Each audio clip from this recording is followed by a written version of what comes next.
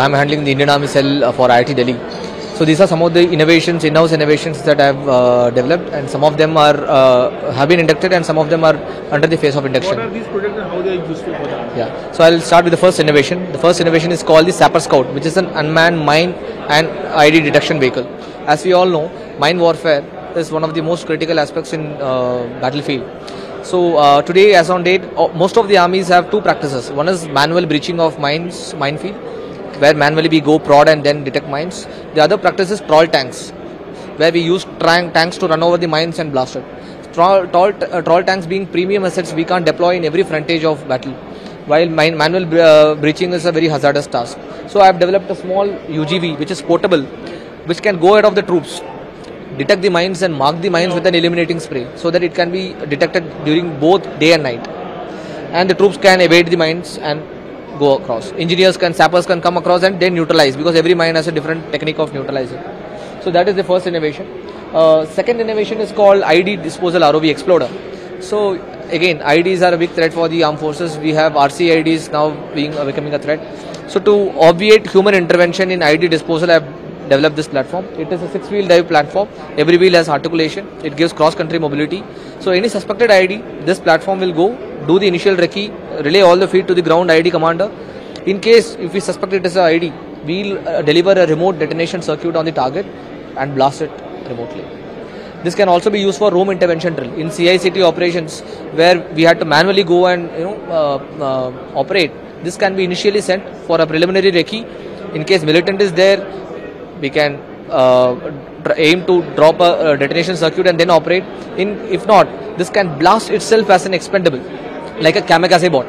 So that is a platform which has that capability.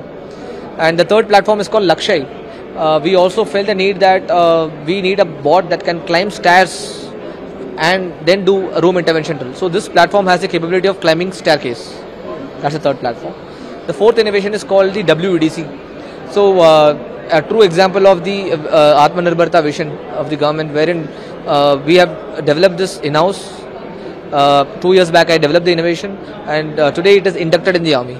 We have produced it within our in-house base workshops. So that is the capability. That's a wired plus wireless system. We have a remote detonation system also. The last system is a unique solution called Vidyut Rakshak. Power system security is a very important aspect. So in Ukraine-Russia conflict also you would have seen, the first thing to be hit was the power grid. Then everything was banging on the generators. So in Indian Army today we have lakhs and lakhs of generators, and all this are managed, operated by combatants.